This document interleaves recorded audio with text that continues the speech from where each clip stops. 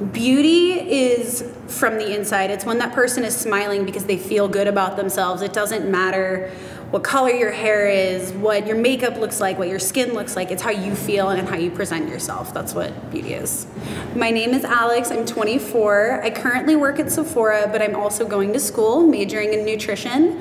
I really want to help kids eat better at their schools. It started when I was 11. I got my first zit, not a big deal. My mom helped me pop it, we moved on. But when I started to go through puberty more at the end of middle school and high school, it really kind of took over my skin. And for a long time, I was scared for anyone to see me without makeup on because I didn't want to be judged. You know, in high school, it's scary. People are mean to you about it. But once I went away to college, I kind of realized that it doesn't define who I am. They're little red dots on my face. Everybody's got them. It's not a big deal.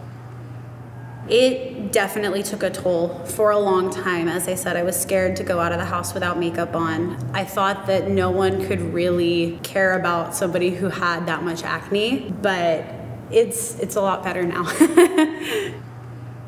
There's a lot of misconceptions, like your face isn't clean, or for people who are oily, they're like, oh my gosh, I produce so much oil, and they need to kind of help hydrate, you know?